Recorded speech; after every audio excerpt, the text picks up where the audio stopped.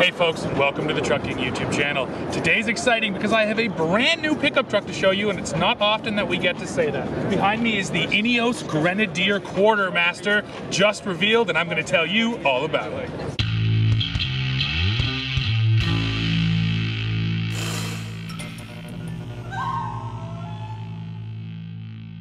So I'm here today at the Goodwood Festival of Speed. That's where Ineos just revealed this new Grenadier Quartermaster. But up there you can see just the standard Ineos Grenadier SUV. So that was the first product to launch, but now they've chopped the back off it and made a pickup truck. And that's right over here. I'll show it to you right now. So yes, a lot of the specs stay the same. Both these vehicles use BMW sourced engines. You can either get a 3-liter twin-turbo V6 gas engine or a BMW diesel. The diesel will not be coming to North America, so sadly not too much point in talking about it. But yes, powertrains stay the same. Both of them are hooked up to an 8-speed automatic from ZF. But of course, everything back here is what's different. So this truck has a cap on it, a soft-sided cap as well, just a little accessory there. The first thing I noticed, this is a composite plastic material, very similar to what Toyota uses, and it does have a little bit of grit to it, so it might not be too slippery, although it'll definitely be kind of slippery. You might want to get a bed mat in there. Another thing you're going to notice, yes, a full-size spare tire mounted in the bed. The bed actually has this little indent there to carry it. There's one on both sides, so I guess you could carry 2 spares as well. And that's a nice spot for the spare tire because, as most truck owners know, usually it's down underneath the bed, and that can be a pain in the butt to get to, especially in an off-road situation.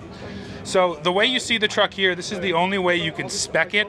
This bed is 61 inches long and 63 inches wide, so just over 5 feet. Pretty standard for North American pickup trucks, especially mid-sized pickup trucks. And this tailgate, Ineos says, is rated for 275 kilograms. So yes, they are ready to take some weight. Now down below, of course, this thing is also ready to tow. The tow rating doesn't change on the truck. This truck is still just rated at 7,700 pounds of towing, although the wheelbase is longer. The wheelbase has been stretched compared to the SUV, so assumably in the real world this vehicle will tow better because it has that longer wheelbase to it, which is kind of nice. All right, Oliver, well, I'm excited to see your brand new Quartermaster pickup truck, and I think the first question I have for you is just, why a pickup truck? Why did Ineos think that the Grenadier should be made into a truck? What was the philosophy? Oh, I think it was it was clear from the beginning. Yeah, so we started with a station wagon, but from the beginning there was a clear request from the market, with the market intelligence from our product team, that the market is asking for a pickup as well, and so we said, yeah, a station wagon fits to our idea, a pickup fits absolutely to our idea as well. And then we went into the concept phase. We did both kind of in parallel. And then at some point in time we concentrated on the station wagon and finished the station wagon and said, okay, let's bring the pickup a little later. Got it. So then just major differences between the pickup and the wagon. I know they're fairly similar, but there's a couple little things. Do you know off the top of your head what all the differences are? Yeah, for sure. So we have a double cab cabin. The seating position is like the N North Pole 1 seating position, so it's not exactly the same seating position like in the station wagon. And we did it because we said focus for the pickup is loading, is working. It's not a focus, is maybe not having the family with you all the time. So we give away a little from the interior space on the second seat row to get more space for the loading bay. You can maybe you can see that we have a different wheelbase. So different wheelbase by around about 305 millimeters longer. Is the overall vehicle longer or just the wheelbase? No, absolutely. Yeah, the vehicle is almost 500 mils longer. Got it. Yeah, so you have the 300 in between the axles. You have 200 more overhang in the back, and that's because of the size of the loading bed. Yeah. So obviously with a pickup truck, the first thing in my head is always towing and payload. Those are always a big deal. So, and I can put the numbers up, but more so than the numbers, what did you guys do to make sure this vehicle could haul a lot of weight and tow a decent sized trailer? I think in general we're still limited with the 7 tons. So we said 3.5 tons for the vehicle, 3.5 tons for the trailer, and that was still our spec also for the pickup. There were a lot of discussions inside of the team because of payload. You want to have as much as possible payload for the pickup. Sure. But we also said we will not compromise the off-road capability of the vehicle. So therefore it was not like, okay, we will take out a lot of weight, compromise off-road capability, but give more payload to the customers. We decided off-road capability is still priority number one. Number one. Yeah, and then you still have a decent payload. You have more than 750 kilograms. That's still a lot. Yeah. Gotcha. This is almost my curiosity more than anything. Did you guys look at a leaf spring rear suspension at all? Sort of classic pickup truck? Or once you already had the shock and the coil spring, did you just say that's good, we'll leave it alone? I'm just curious. Honestly, we never had any prototypes with a different chassis setup. It was clear from the beginning, so we want a kind of up-to-date chassis setup. We were very confident that this also gives us the best possibility to be very good on-road and not compromising off-road. It's always kind of the balance. The balance. Thanks for giving the word. Yeah, it's always a question of a balance. Sure, but it seems like in every case, off-roading was always, you lean towards off-roading more than anything. Right? Yeah. Beside one thing, first priority for everything was safety. Sure. Yeah. Safety was safety. That was clear. That was the main direction from the beginning. But then, for sure, everything what we did was built on purpose. Off-road capability. That is our niche. And all decisions that we made, we always thought about, okay, is it still made on purpose? Is it off-road capability?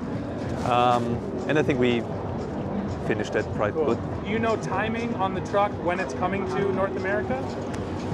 I cannot tell you an exact date. Okay. We will start producing the first pickups end of this year, but starting with the European market. Sure. I think we're starting in UK. Starting in UK, Germany, Austria, and I think France. Probably it's something around 4 to 6 months later for the US. Got it. Honestly, you really need to drive the vehicle to really fully appreciate the vehicle. Yeah, I agree. Well, thanks so much, Ben. I appreciate it.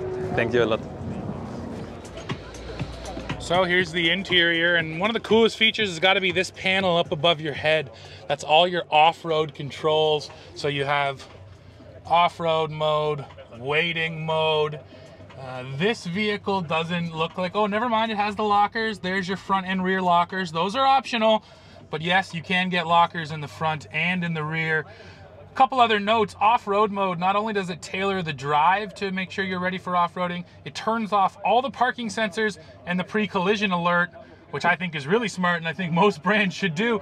And then the waiting is even more interesting. They even turn off the cooling fan when you hit that waiting button so the fan doesn't get down in the water and throw it all over your engine.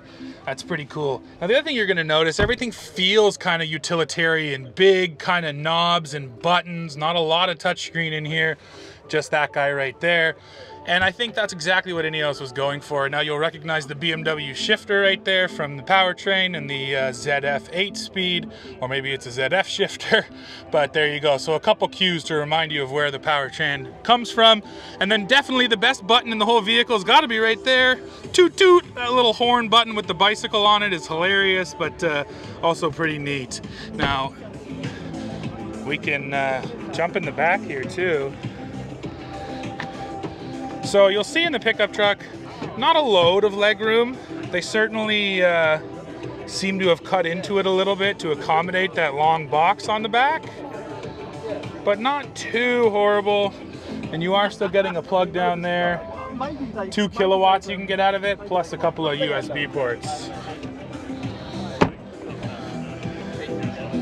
Now this model doesn't have that cap on it. We get this cool bed rack up here, and I appreciate that too, just for helping you tie down. One extra spot you can actually strap things onto. And then this truck also has that spare tire over there. And then 4 tie down points, I failed to mention that too. You are getting 1 tie down point, sort of hard point, in each corner. Another thing this model has is this awesome roof rack on it. Again, this is an adventure vehicle. You're out off-roading for days at a time, well, yeah, you got to bring some stuff with you, so that roof rack is definitely going to come in handy as well. Now for tires, these are all fitted with BF Goodrich KO2s, so a nice set of all-terrains as well, and you know, a good multi-purpose tire on-road and off. Now, just like the standard Grenadier, there's two different versions of this Quartermaster. There's the Quartermaster Fieldmaster, and then the Quartermaster Trialmaster. And the one you're looking at here is the Fieldmaster, which is a little bit more luxury focused. And one of the cool features here, you get safari windows in your roof there above the driver and passenger, and those are fully removable. So you don't just pop them open, you can actually remove that glass and have a bit of an open air experience. Not quite a Jeep Wrangler, but still a pretty cool feature. Now, another thing I'll show you on the interior here from the passenger side, grab handles everywhere. You get one beefy one right there in front of you, and you get another nice one right there. So handy when you do head off-road. Now, one thing I'll also point out, there's no handle in the back here for climbing in, which is interesting. And the engineers were telling me that it actually has to do with airbag design. They couldn't get that handle in there and still have the airbag work properly. And one quick note, kind of a correction, this is basically just a drop-in bed liner that's plastic. It's fairly thick and beefy, but underneath here is actually a steel bed. So this bed is steel, just with the plastic drop-in liner on top. Here's another neat feature on the Grenadier. You can actually get your frame finished all in red. So they actually set one up here at Goodwood so we could see it. I mean, that's pretty amazing. It's fun to be able to have just a different frame color. Why does it always got to be black? So if you want something a little more fun and red, Ineos will sell you that too. There's one other Ineos Grenadier here I have to show you, and it's this guy, and it's all because of this right here. That is a hydrogen fuel cell. And as you can see from back here, this is their hydrogen fuel cell demo vehicle. So that hydrogen fuel cell is actually also sourced from BMW, just like the diesel and the gas engine that goes in this car. And it's interesting, Ineos is trying to prove the business case for hydrogen. Now, that hydrogen fuel cell in this vehicle has a range of between 500 and 600 kilometers, so pretty far. You're getting about 300 horsepower, and there's actually 2 electric motors in the back, and then 1 electric motor in the front, and the torque is just off the charts. You're getting thousands of pound-feet. So all that stuff makes sense. Another thing Ineos said is with this setup, they can maintain the payload from the ICE vehicle. So unlike most EVs these days, which are really heavy, this thing actually weighs close to the same as the gas version.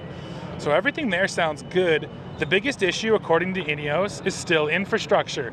They say that they could bring this to market anytime they wanted to, but they don't think the infrastructure is quite there yet to actually support it. And if people can't fill up their vehicles, well then of course they're not going to buy them.